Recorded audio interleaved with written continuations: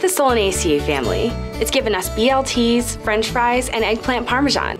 Solanaceae plants make up the heart of the world's most important and loved foods. The potato, an icon of this plant family, is a tasty and nutritional powerhouse that plays a key role in global food security.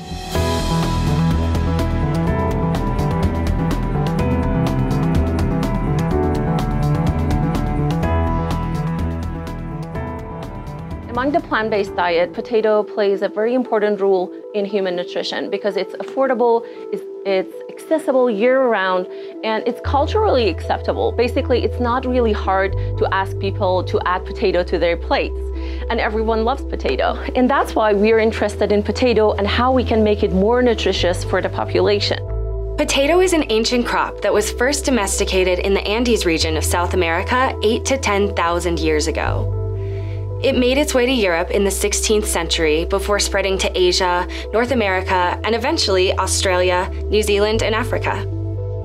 Over time, cultivated varieties lost some of the diverse traits found in their wild relatives. This lack of genetic diversity played a big role in the devastation of Ireland's Great Potato Famine, when most of the country's potato crops were wiped out by late blight.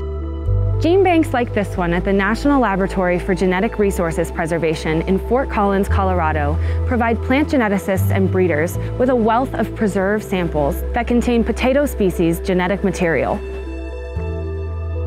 These genes could contain unique code for nutritionally important trait that we are looking for. This vast gene pool basically is a very good natural opportunity for us to screen them for the specific trait that we are interested in.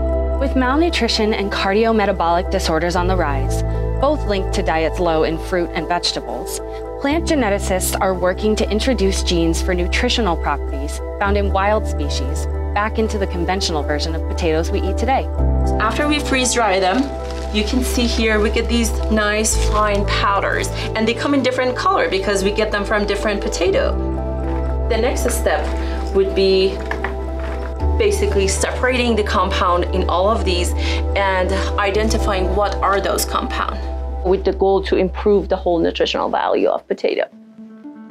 Plant geneticists are also working to create varieties that can better adapt to new diseases. We are transferring plant material all over the world, and so we are also transferring diseases all over, and we see new things popping up all the time. There's at least 70 major diseases we know of potato. In my research lab, we work on bacterial and viral pathogens of potato, and we're primarily interested in how plants resist these pathogens and in finding ways to help farmers manage the diseases. And so if you can breed a resistant plant, then the farmer doesn't have to spray pesticide, and that saves for everybody. It saves the farmer money and it saves the environment. Although potatoes are one of the most water-efficient major crops, farmers are also growing increasingly concerned about their ability to tolerate hotter, drier conditions. So potatoes don't really like to be above 85 degrees Fahrenheit, and as the planet warms, it's going to be harder to grow potato. The reason why it's so important to conserve these genetic resources, because biology is not static. There's new diseases that come up all the time, just like we saw with COVID.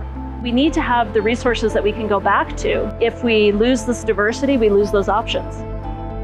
It's a tall order. Not only do we need potatoes to be nutritious and adaptable to a changing climate, they also need to look appealing and taste good. Plant geneticists are unsung heroes behind the fascinating work that goes into the science of maintaining our global food supply.